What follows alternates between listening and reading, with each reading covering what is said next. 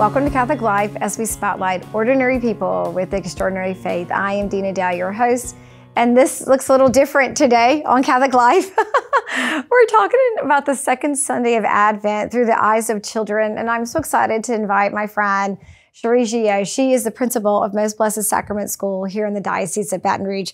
And we're going to talk about how the Catholic identity resonates through Most Blessed Sacrament, but most in particular, the season of Advent. So thanks for being with us today. Well, thanks for having me, and thank you for that compliment about our Catholic identity at Most Blessed Sacrament. Oh, yeah, it's so beautiful. Yeah, your social media is so good at kind of really sharing the ways that the faith is handed on through the school. So we'll talk about that in just a minute. But first, before that, you know, you had a life before principal. Yes. So tell us a little bit about where you grew up and how you came into education and the calling to be a principal. Sure. I was born in a family where my dad was a cradle Catholic and went to Catholic school, and my mom was Baptist. And before they were married, my grandmother made her convert. So she converted to Catholicism. As a young child, we were very active in our church parish of St. Isidore in Baton Rouge. And when we got older, I remember going to CCD, but I don't really remember being active in the church. So around probably 13, we moved to New Roads, and I started at St. Mary's, a Catholic High of Point Capee, and joined St. Mary's Catholic Church. And I really think that's where my faith blossomed at that point. I was super active in the church choir and on the council for the youth at the church. I think I was even the president of the youth group. Yeah. And spent many, many wonderful weekends, retreats with the retreat team from LSU and my classmates, and just really, really loved our faith. So moved on to LSU for college, and my husband was a PKT, which is known as the Catholic fraternity. Right.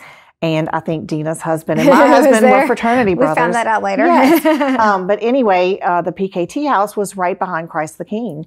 And my husband and I often studied in the library at at the Christ the King, and we went to church together. Wow. And it was really interesting because our families really were very, very similar. Both Catholic, both 3 children, kind of similar socioeconomic backgrounds. And so a lot of things that people have when they get married, since we grew up so similarly, it was pretty easy. I mean, we knew we wanted to be Catholic. We knew we wanted to be married in the faith. Yeah. We knew we wanted to raise our children Catholic. We knew we wanted them to go to Catholic school. So anyway, we married, and we'll celebrate our 34th wedding anniversary this year, December 29th. And we have 2 children. We have a daughter who's in med school and a son at LSU. Wow. And they both attended Our Lady of Mercy and then Catholic High and St. Joseph's Academy. So school. Wow. Yes. So it's been a wonderful gift that my husband and I are so happy that we were able to give our children that gift of Catholic education. And you're continuing the mission of Catholic education through your vocation as a teacher. Yes. So that's kind of funny. As a teacher, I never really wanted to be a teacher. I fought it tooth and nail. And when it was time for me to choose a major, I even had to go to some sort of class to try to figure out what I wanted to be, and it came up teacher. So I ended up a teacher. I started my teaching career at Our Lady of Mercy. I taught pre-K and kindergarten, which is why you have toys today. Yeah. And so that's where my husband and I are members of Our Lady of Mercy. So we've built our faith life around Our Lady of Mercy. And as my career has moved, I guess people saw in me things I didn't, because I ended up going into administration and ultimately have become the principal at Most Blessed Sacrament School. Yeah. So how long has that path been? Is that 30 years? About 30 years, yes. Yeah. Yes. Would you ever imagine yourself as principal of a Catholic school? No, because I was probably the one in the principal's office. So oftentimes I tell the children that are in my office, I was there one day and you could make a change. Oh, yeah. Well, you're a good witness of conversion. That's so I didn't do anything really bad. But, just mischievous, keeping your teachers on your toes. Yeah. Wait, what's your favorite subject? I always love to ask teachers that question. Home ec was my favorite subject. Mine was choir and religion. And French. I loved my French class. Oh, that's great. Yeah, mine was choir and religion. So I think we're pretty much where we should be. English, math, no. So talk about the role. I know we're going to get into Advent in a little bit, but let's talk about the role of the Catholic identity in a Catholic school, and then your role serving as principal. What's that mean to you when I say this? So my two longest positions within Catholic schools were at Our Lady of Mercy and have been at Most Blessed Sacrament. And I'm very fortunate because they both, when I went to both schools, they both had very strong Catholic identities. Yeah. And so what I've been fortunate to do is just to continue what was already in place through that rich Catholic identity. And we've added things to it. We've tweaked things. We've tried to make things even more. I think Catholic identity is super important because of what children are exposed to today. So I think we really have to have a very strong Catholic identity at the school level. Yeah, because to kind of combat what happens. When you walk in, you can just see it. Yes, when you walk onto our campus, we have the Stations of the Cross. Our classrooms all have religious bulletin boards. We have a whole calendar that's nothing but religious events throughout the year. In the last couple of years, we've added adoration monthly to for school-wide adoration for the children. We do reconciliation twice a year. We have grade level retreats. So, it's really immersed into the curriculum, and the children receive religious instruction every day. We go to Mass once a week. So we're very fortunate. And the teachers are ministered too. Yes. They have experiences and retreats and in-services and opportunities for prayer. So they do. Our teachers go to 2 retreats a year. We have morning prayer at the beginning of the week, every week. A teacher sends prayers out to the faculty every day of the week. And it goes through the faculty throughout the year. The teachers they participate in all of the activities that the students participate in. And a couple years ago, we do the ministry and theology classes through the diocese. Our teachers were only required to do ministry and theology 1. And now I have everybody doing both 1 and 2. That's great. So, and this comes through the Office of Evangelization. We deliver the faith. We are the keepers of the faith. And which is beautiful because it can come up in any subject, right? Science, social studies, English, math, even math, can talk about the faith. But it's about being, and becoming and encountering the Lord in all ways. And if you happen to be studying, and modeling. Yes. You model through your words, actions, and deeds. And your mind, body, and spirit. And I also think it's super important to point out that, according to our faith, the parent is the primary educator of the child, especially when it comes to matters of the faith. So we are definitely a partner with the family. And I think one of the things we struggle with in the school setting is really ministering to families because so many families aren't in church. They don't have they don't witness to their children like we do at school. And so it's trying to pull families in. And every time I see children as altar servers or families together in Mass, it just gives me hope that, that's going to live on throughout our families. And that Most Blessed Sacrament. So important too, especially with, the title of the school and the church is the Most Blessed Sacrament, which is the source and summit, of our faith is the Eucharist too. Right. I'm thinking too, though, as we're kind of moving to talking about Second Sunday and Advent, are the opportunities that we can minister to parents through their children and some of the things that they're doing at the school and they take it home. Yes. I remember when my girls were in school, the first thing I was like, pull out your homework and what did you do in religion class today? That was just the conversation. Right. And so they were able to share their faith and then get into algebra or, English or whatever. Right. So what about the Advent fun? I know this is kind of your forte. During Advent, we really focus on the waiting. We're not a school that you come in during Advent, you're not going to see secular Christmas. Right. So you're going to see Advent wreaths in the classroom. We say an Advent prayer at assembly every day. And there's no Santa and those sort of snowman, it's going to be Advent. And we've really try to focus on the waiting. So children get an Advent calendar. They all get an Advent calendar that they can open every day. Nice. The younger kids have an Advent calendar that maybe suggests do a good deed for a neighbor. We say Advent prayers. So all of the focus goes directly to the waiting for for the Christ child to come.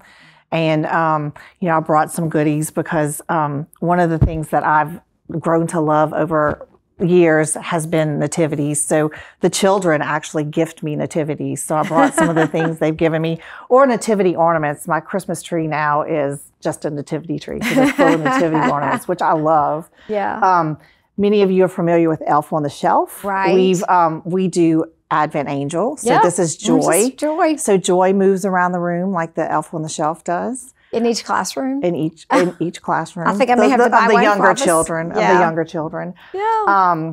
We do, it's stable on the shelf where they add hay to the stable every time they do a good deed for baby Jesus to come. We read the Advent story, a page a day, so it builds up until till Christmas.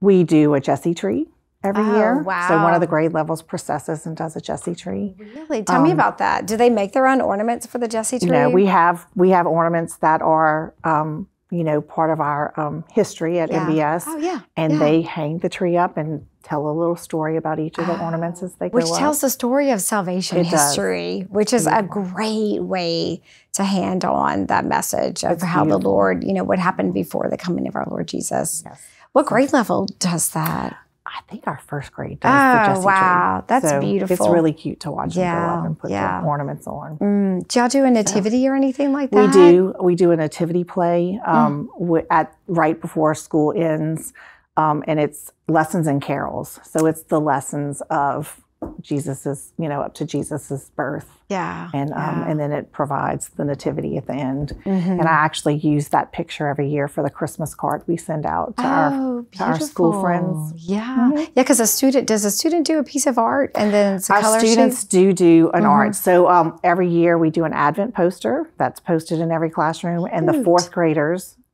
do the art, and we pick one, and we make big posters that are put on our front gate and in our gym. And then there's a smaller poster that all the teachers put on their Advent bulletin boards. Yeah, I'm just going to come and visit. Yeah. Please come. Please come. We're going to take a break. When we come back, we're going to continue our conversation with Cheri Gioe, the principal of Most Blessed Sacrament, and celebrating Advent and getting prepared for Christmas through the eyes of children. Stay with us. We're right back in just a minute.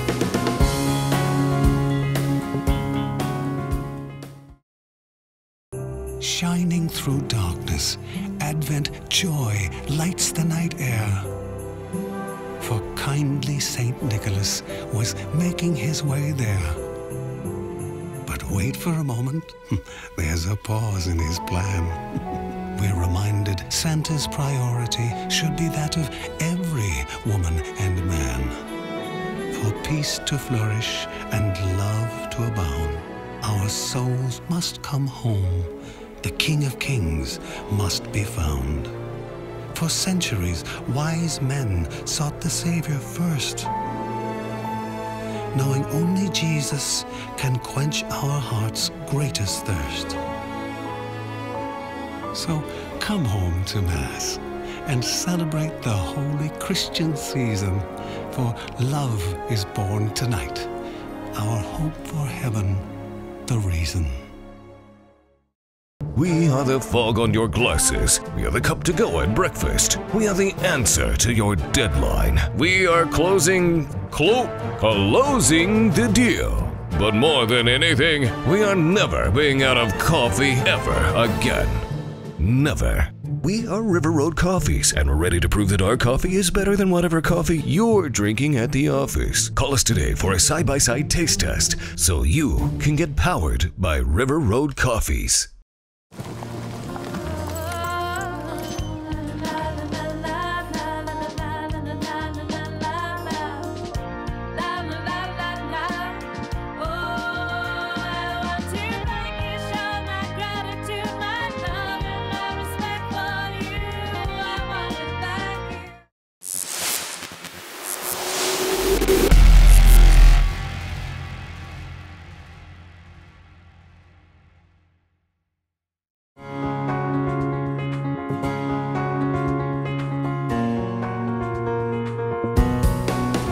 Welcome back to Catholic Life as we spotlight ordinary people with extraordinary faith. I am Dina Dale, your host, back with Cheri Gioe, who is the principal of Most Blessed Sacrament School here in the Diocese of Baton Rouge. So we're having way too much fun talking about Advent and Christmas through the eyes of children.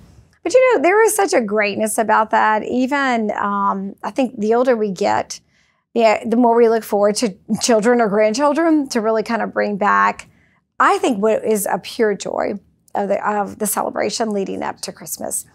I love the way that you were saying earlier, which is a little unusual, that it's Advent at the school, right? So, you know, nothing against Santa Claus and the reindeer and the snowmen, but you really focus on the preparations leading up to Christ. What inspired that? Has that been something that you brought in, or tradition with the school? I think it was a tradition with the school, but I think we are even more focused than before.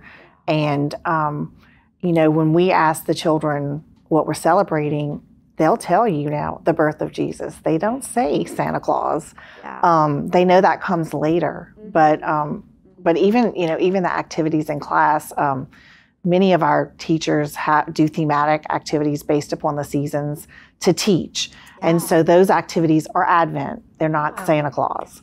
So, you know, you'll see them make Advent wreaths, or I was in the break room or in the workroom with an assistant yesterday, and she was cutting out roses because they were making the Immaculate Heart of Mary. Wow. So it's all focused on, you know, the liturgical seasons. There's a huge emphasis on the liturgical seasons. I mean, just even teaching the symbols of the Advent wreath, and then you could teach the little ones their colors, you know, and what they mean, and the lighting of the candles, number 1, 2, 3. Yeah, there's so many lessons that come from that. And I also think it's important, a lot of times the adults take the lead in those things, but our children at the school are the ones who are actually lighting the wreath, saying the prayers. We're teaching them to carry these traditions on. If the adult is always the person that does it, the children will never be empowered to take that on and bring it into their own homes later on when they are adults. Do y'all do these every year? Is it something that when the kiddos, when they graduate, they come back and they go, oh yeah, remember doing this year? They're traditions. They actually become, they're very well-loved traditions at our school. And the question is too, is when they carry that out later in life at home. I know we were talking about decorating in our home. We have kind of a living room and a kitchen area. And the kitchen area is all Advent. It's purple. It's got the Advent wreath. It's got prayer. Everything is purple. And then when you walk into the other room, it's got the Santa Claus. And, you know, so there's like a distinction, you know, in our home.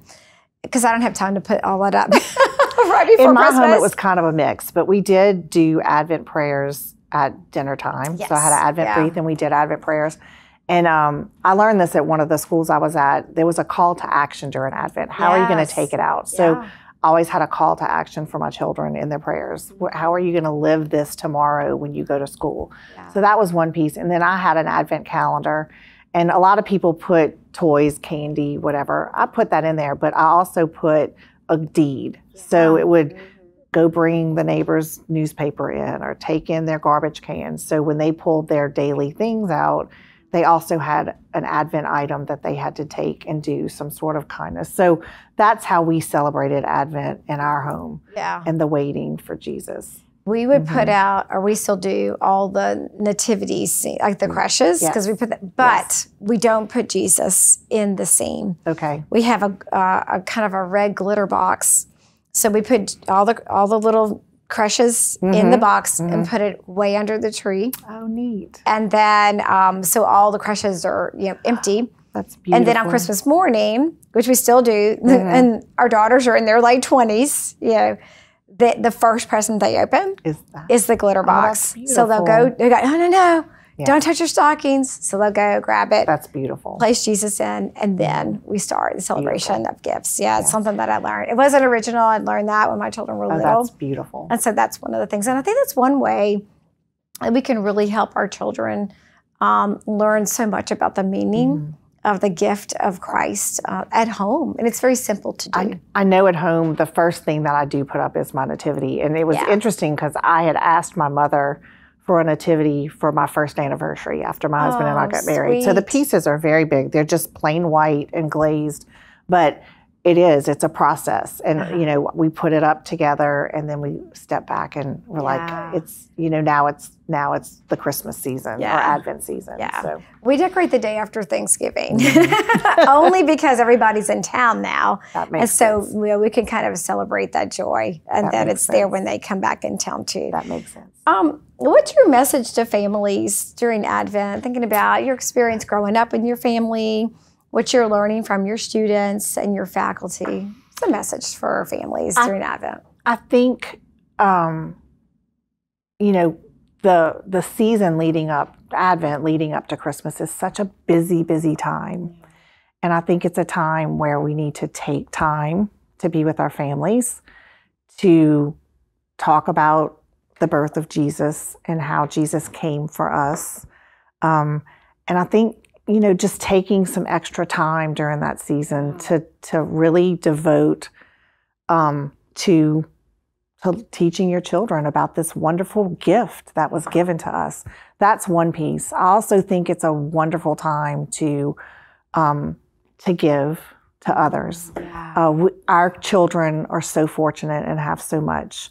So I do think it's a time to focus on others in need. And you know, one of the things y'all had asked me about, it was the second week of Advent. Well, the second week of Advent is about peace. Yeah. And I think today, with all of the strife in our own communities and in the world, right now is a super perfect time for us to talk about peace and how we can be channels and vessels of peace to others, and how can we share peace. And so I think this Advent, for me, peace is really special. And something happened to me yesterday. I ordered a Christmas present for my son and off of Etsy. And I got a message back from a woman in Ukraine. That's where it was coming from. And she said, please pray for us. She said, it may take a while for it to get here, but to get to you, but I will get it to you, but because of the war. And it just struck me like, here we are getting ready to celebrate Christmas, and these poor people are living in just turmoil. So I stopped and I wrote her and I said, you are in my prayers. I pray for you every day. So I think it's a really important time. And then, of course, with Jerusalem and Israel and Gaza, I think it's time to really... That's a great connection to, you know, just a simple gift order. All of a sudden you're connected with someone that's in a war-torn zone that we hear about and we pray about, but now you're like, no, there's a person at the other end working to maintain a living, right, and to offer things. Yes. At the same time, too, being grateful for what you have, and then sharing your prayers with other people, which prayer is so important too.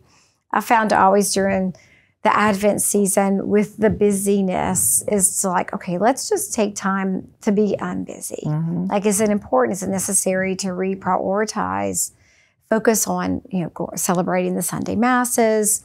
It's easy to buy so many Christmas little books, resources, read sacred scripture, and like you said, tell the story, tell the story.